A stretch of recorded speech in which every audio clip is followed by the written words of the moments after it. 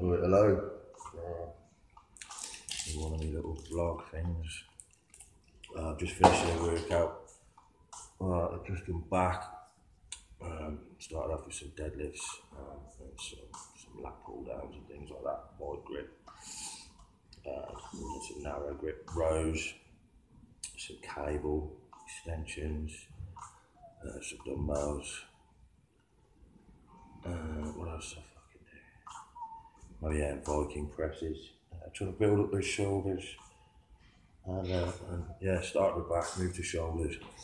But my strength has been really bad today. I'm on some really strong antibiotics in a minute. It really fucking saps your strength. It's horrible fucking stuff, poison. But it's got to be done.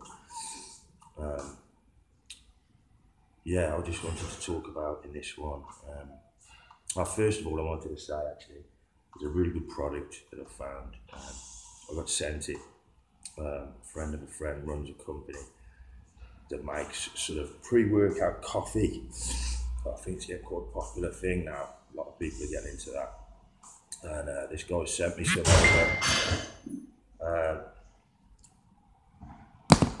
he lives local. It's really fucking strong stuff. It makes you tingle and everything. It's got creatine.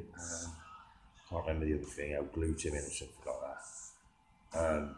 But it's super strong coffee. It's called Max Swole House. I'll put a link when I post this on Facebook.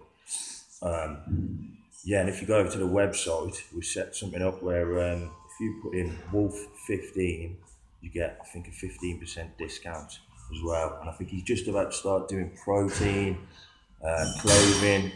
Awesome guy, really nice dude. And he's a bodybuilder as well, so he knows what the fuck he's talking about. Awesome fucking stuff, super fucking strong. With me, I'll sort of mix it up with some Kenko or something like that, the usual coffee I use, and I put some honey in it, and it just sort of mellows it out of touch because it is fucking strong. But yeah, big recommendation, get over and get some. I think he said he's bringing out protein next week or something. So get yourself involved, really cool company, really cool guy. That's Max Swole House Coffee. Yeah, that sort of helped out with the workout today. Because if it hadn't been for that shit, fucking hell. I've just gone in and tried to pull 5 plates on a deadlift. Well, I pulled it, but fucking nearly blacked out. I've still got a little bit of an injury in my hips. And yeah, like I say, these antibiotics just sap you, take it all out of you. This weekend, we had the lads from Woodwassa came up and we were chilling, riding motorcycles, shit like that. And we went out, I think it was on Saturday night. There was something I wanted to talk about was, we were out drinking, we sat at a table, a few of us, some friends, and someone decided to come over and get involved in the conversation. Now, one of the people who were there the next day told me I overreacted. Because I did get quite fucking nasty and tell this person to fuck off.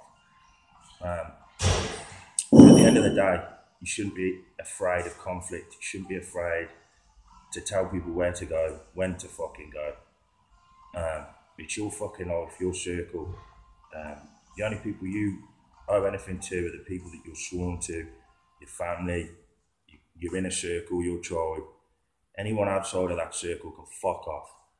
I've got no fucking time. I don't owe anyone anything. I don't owe you fucking politeness. If I'm polite, I choose to be. Don't fucking think you have to go through life being fucking polite and subjugating yourself for other people for their fucking sake.